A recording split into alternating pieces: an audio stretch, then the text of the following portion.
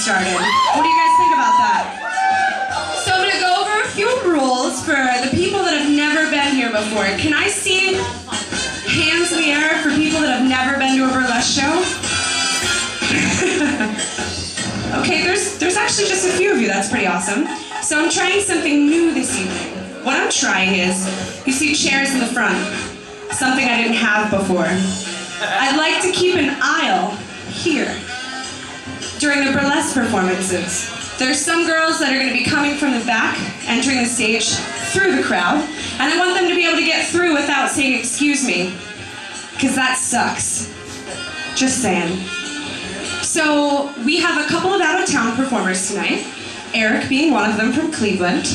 We have Cherie Blondell from Columbus.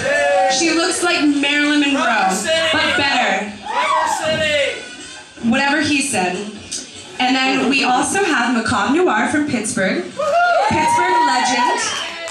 And we have Vivi Noir from New Jersey.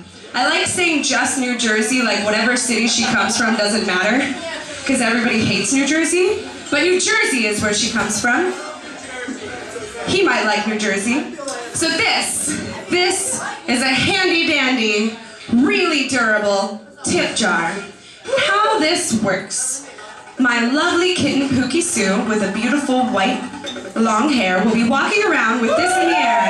And what that means is you throw your dollars in there. No change. We don't want Obama in this jar.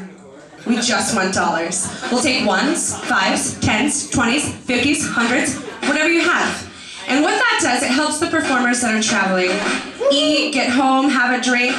Feel free to buy any of my performers a drink, including myself. I drink Fireball. I'll drink during my acts. During any time I'm on this stage, feel free to bring me a roofie-less Fireball. No Roofalin this evening. Maybe next month. So when you see this tip jar coming around, what do? Put money in!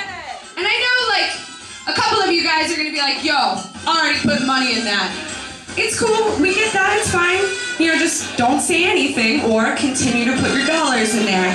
I make sure that everybody leaves here happy. And I want them to be able to come back again. I don't want them saying, man, your crowd wouldn't let me through to get to the stage and didn't tip well. That's the worst. So thank you guys for coming to Totally Heart-Lesque. This is the third year I've had Totally Heart-Lesque, now at the Smiling Moose. And I'd like to bring up my first act of the evening. She hails from Pittsburgh. She's dangerously beautiful. There's something about this girl, when I met her and I saw her on stage, that you'll see here in a second that is extra special. She's very dark. So let's bring up